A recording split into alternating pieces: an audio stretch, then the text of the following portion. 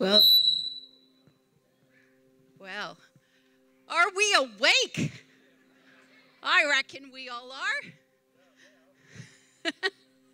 Good morning. If you came in a bit late and you have kids and you haven't yet picked up the coloring in packs, they are just over there in the corner so the kids can have something to do during the service this morning. I want to welcome you to Palm Sunday. How incredibly it is exciting it is this morning to celebrate Easter. So today is known as Palm Sunday. And this, as we saw from the little video for the children before, is Christ's triumphal entry into Jerusalem. It's the beginning of the Holy Week, the most important week in the Christian calendar. Let's pray. Dear Jesus, we just thank you so much for this week, this precious week. Holy Spirit, we ask your moving this morning. May your word go forward. May hearts be open. May ears hear. And may you be glorified. In Jesus' name, amen. So I was sitting in my office this week, and I realized that since I became a Christian, I have probably heard this. I have celebrated 40-ish birth times of celebrating Easter since I became a Christian, and I'm doing the ish because I'm not telling you any more than 40. And so I have been celebrating this for a very long time. And I've heard it a lot of times before. And I started questioning myself, do I feel the impact of what this Holy Week means? Do I feel the impact of what Christ did this week for me? Is it still new? Is it still fresh? I mean, this is the most important time of year for Christians. What changes this from a story to heartfelt emotions, where we say, wow, Jesus did this for me? Where does it change from a story to being impacting? Years ago, I had this amazing opportunity to go to Israel with my mom, and it was an amazing experience. It was incredible. We got to walk through all the ancient ruins, and we got to go to the Sea of Galilee, and we got to go to Capernaum and Bethlehem and Jerusalem, got to go see Masada, got to go to the Dead Sea, got to see so much. And I encourage you that if you ever had the opportunity to go to Jerusalem, you need to do it. It is life-changing. You see, in Australia, we have to go to museums to see what happened in the days of old. But Israel itself is a museum. Everything you see in Israel tells you a story. Now, I want you to understand that at the time I went to Israel, I was living in Canada. I came from a place of snow and ice and igloos and, the whole bit. And our trees in Canada were maple trees and pine trees. So when I saw a palm tree for the first time, I got super excited. I got so excited that I actually took a picture. Now, you might think this is really crazy, and the next thing I'm going to tell you, you know that emoji on our phone that has that funny face, like, what? The next thing I'm going to tell you is I actually put it in my photo album. And not only did I put it in my photo album, I gave it a caption. And the caption was, now you got to just go with me here, because this is an embarrassing moment for me. The caption was, ancient toothbrush. Okay, all right. So I'm sharing that out of complete humility this morning, because I had no idea that many years later, not only would I be living in Australia, but that I would have a trailer load of palm branches. All of a sudden, this uniqueness became something that I go, you mow the lawn, we all know it. You sit there to get a nice cold glass of water, and you go, thump, and you hear it fall from the tree.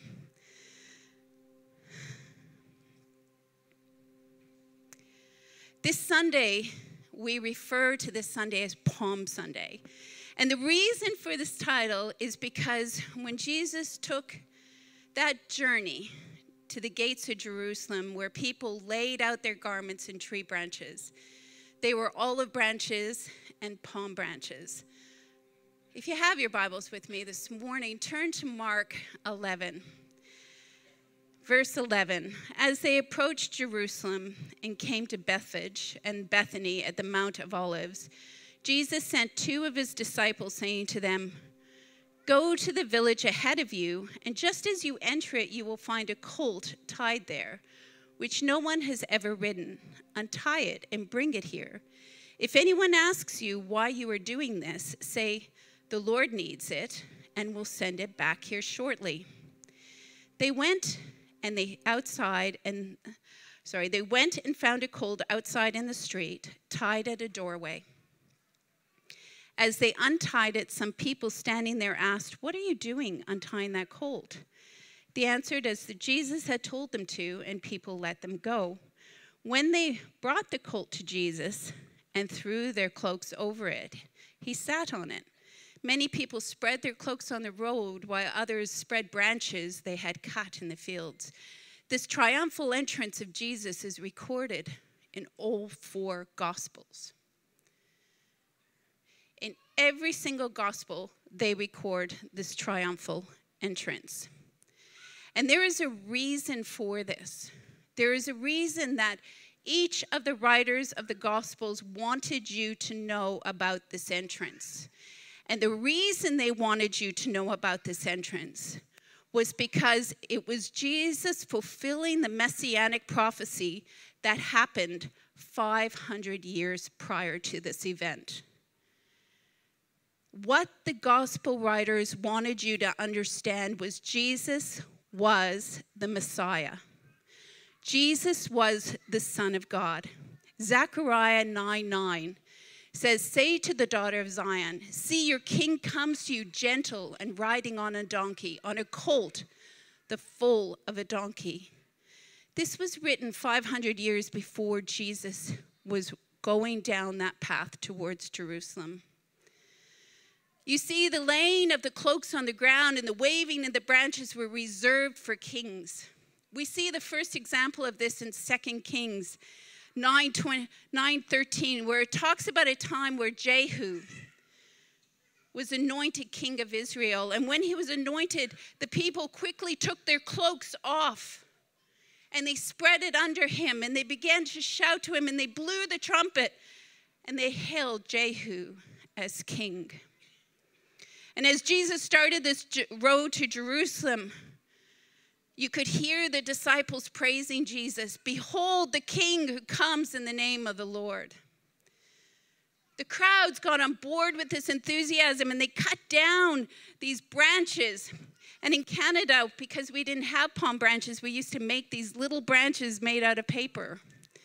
And as kids, we would shake them and say, "Hail, King Jesus." The crowd said, "Blessed is he who comes in the name of the Lord. Hosanna to the highest in heaven." Hosanna means save us. Perhaps they cried out in that moment because of the excitement of the crowd. You know how you can get carried away with the crowd and everybody's excited, and the crowd causes that excitement? But they weren't crying out because they understood what Jesus was doing or his purpose. They actually got it all wrong. They were waving their palm fronds and their olive branches to declare that Jesus was going to liberate Israel. That's what they thought Jesus was there for. Jesus was being greeted by a bunch of people who were thinking that he was going to liberate Israel from the Romans. You see, the Roman Empire was very heavy-handed, and the people of Israel were feeling desperately wanting somebody to come and save them from the Roman occupation. They didn't understand that Jesus' purpose of going through those gates of Jerusalem wasn't for that. They weren't crying out because they saw Jesus was going to free them spiritually. They didn't see him as that sacrificial lamb, the savior of the souls. No, they saw Jesus as someone who was going to save them politically. They completely missed the message of Jesus.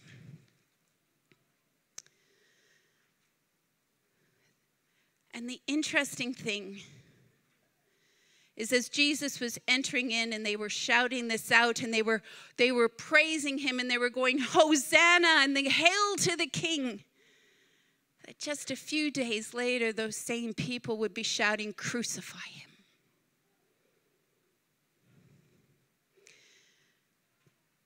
But out of that whole story about Jesus' triumphant entry into Jerusalem, the thing that got me this week, the thing that just dug deep into my heart, is that Jesus, as he was on that donkey and people were singing, hail, hail, he knew what was before him.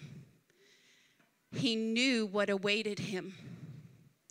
You see, Jesus was fully human, and he was fully God. And by being fully human, he was just like you and me, and he felt every single human emotion that you and I feel. When those people were shouting, Hosanna, Hosanna, Hosanna, he knew that a couple days later they were going to say, crucify him. He felt the betrayal. He felt the abandonment. He felt the stab in the back. He felt the hurt. He felt the sadness. He felt the agony because he was fully human. The one thing he did not do is sin with it.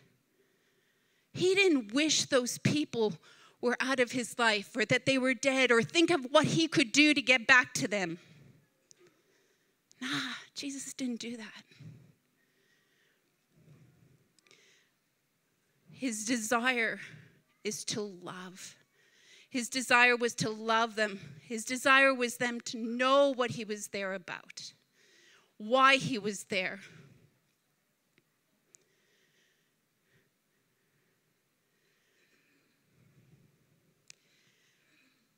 But you know what? He was also fully God. And by being fully God, he knew what was going to happen tomorrow. He knew what that cross meant. He knew the agony he was going to endure. He knew the whippings and the lashes. He knew what was going to happen. He knew he was going to stand and be tried. He knew Peter was going to deny him. The one that was his best friend was going to turn around and stab him in the back and say, I don't know him. He knew that because he was fully God. He was fully God.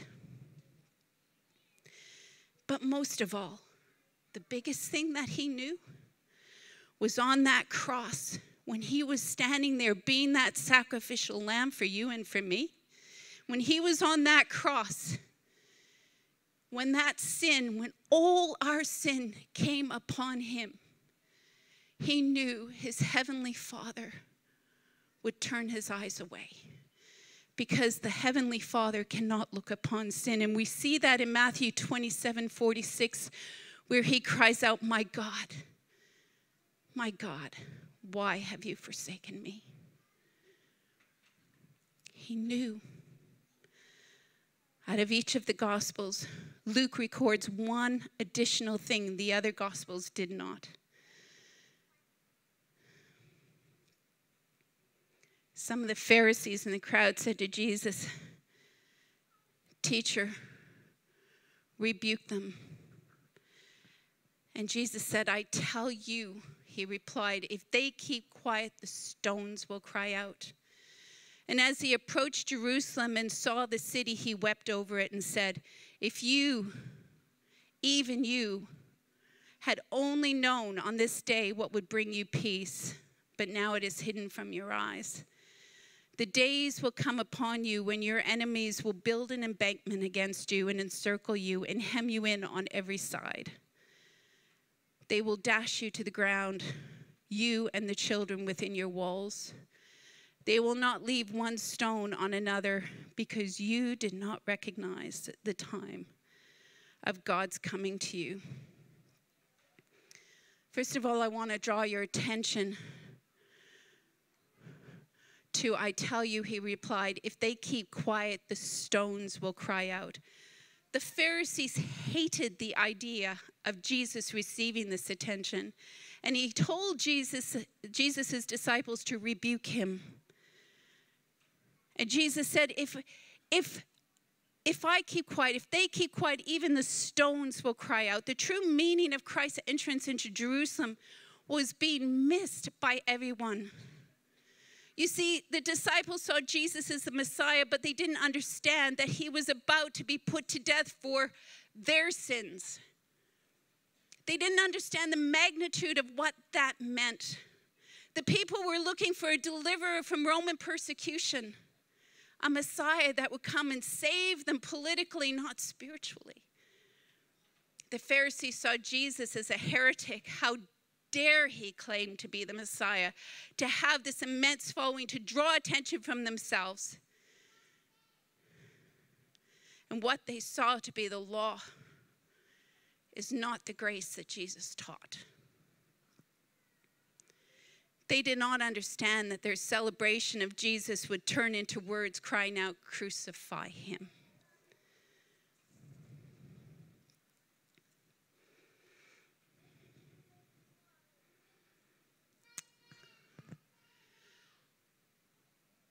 With Jesus going into Jerusalem, with all the things that Jesus knew that people were going to do to him, when he knew that the people who were closest to him would deny him, when he knew that the people who were saying Hosanna and praising him as he was going into Israel, into Jerusalem, he looked over Jerusalem, and you know what he did? He wept. As he approached Jerusalem and saw the city, he wept over it and said, if you had only known on this day what would bring you peace, and now it is hidden from your eyes. Jesus wasn't weeping for what he was about to endure. He wasn't weeping for himself. He was weeping for what was going to happen to Jerusalem in 70 AD, 40 years later. 40 years later, the Romans, 3 days before the Passover, were going to walk into Jerusalem. They were going to surround the city, and they were going to destroy it. Titus, who was going to become the emperor of Rome, not only destroyed it, but over 1 million people were killed. And the Bible tells us that not one stone was left on top of the other. That's how vicious the war was. Jesus saw what was going to happen to Jerusalem. He didn't weep for himself. He wept for what was going to happen to the people of Israel. If you, even you, had only known on this day what would bring you peace, but now it is hidden from your eyes. This morning, many of us have heard the Easter story quite a few times. And some of you may never have heard the Easter story, or you didn't understand the relevance of the Easter story. Do you realize that Jesus, the one thing that God cannot do is mess with our free will? That when we were created in the image of God, and we were created with the ability to choose. And God will never, ever take that away from you. Revelations 3:20 says, "Here I am. I'm right here.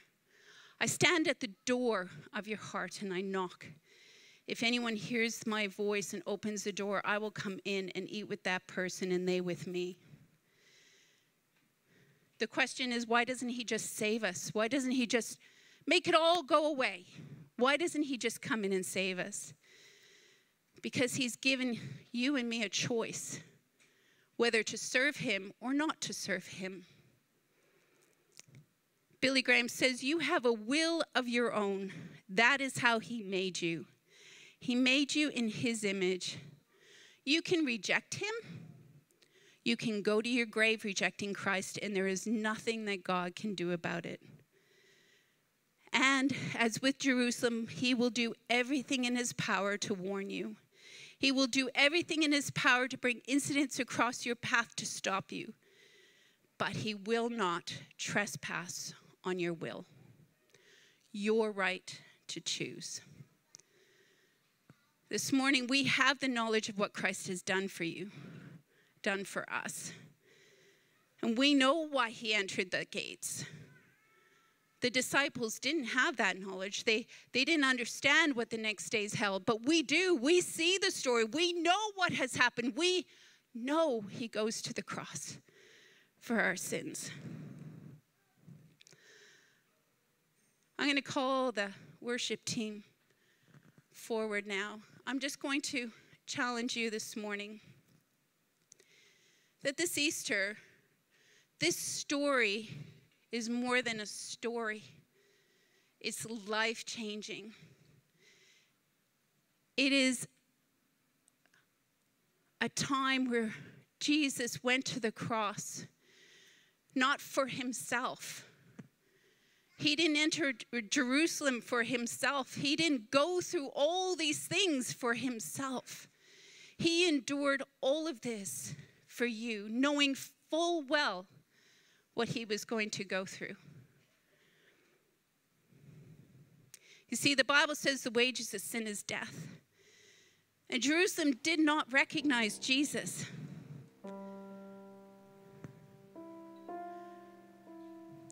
This morning, we don't sit here as bystanders. We don't sit here not knowing the price he paid on that cross.